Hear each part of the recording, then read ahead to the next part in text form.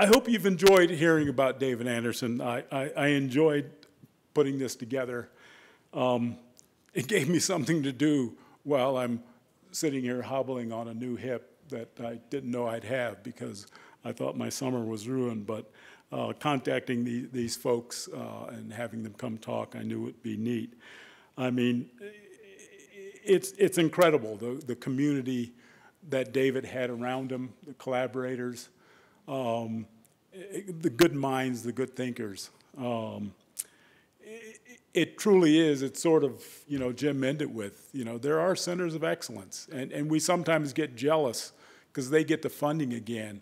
The hard part is truly identifying them. Sometimes you say, this center is getting this money again, all because of, they've got a name for them, but they're not doing good stuff. In the case of David, and I learned a lot, he was my advisor and mentor. And, God, I went from, 2 graduate degrees to being on the faculty with him, quite daunting, the faculty we had at Colorado State University, to being, quote, the department head and his quasi-boss. And, he also had an incredible ability to send you a memo or a letter at some critical point in your career, and it might be a little critical, make you think about it. Going from interim department head and thinking about being department head, I got a letter I saved. And it was all the things that I said. I know just about everybody in this room who's a faculty, what's the last thing in the world you will ever want to be?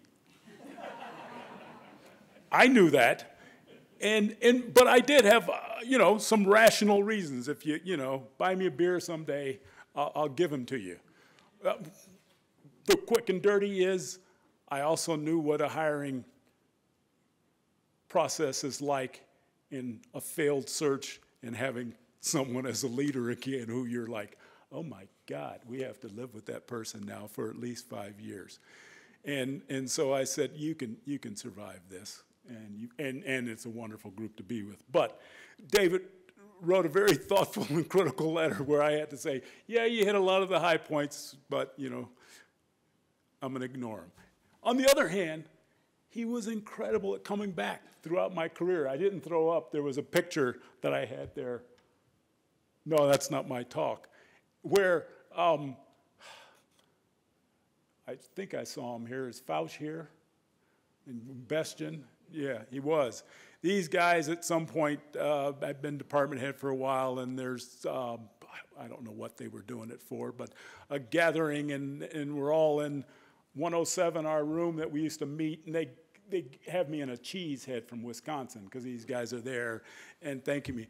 And in the background of this picture is Dave smiling because on numerous occasions he said, what you did there was good. He said, you've done, and a few times he said, yeah, you've done a good job at this. And so, and that was, God, huge hearing that from him. So those little things, and maybe some of you have a few letters from Dave in your drawer that you've gotten over your time. For those of you early in your career, I'm sorry you didn't get a chance to meet him.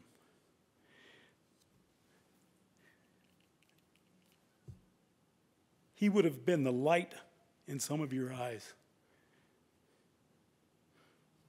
He would have enticed you to work with him. I miss his mentorship, his leadership, and most of all, his friendship. But I'm thankful that I learned so much from him that I'm better off in having touched the power that is David Anderson. With that, I'd like to thank you for coming. I hope I see some of you at the social, which is down at the Rio, above it. And what an awesome group. Thank you.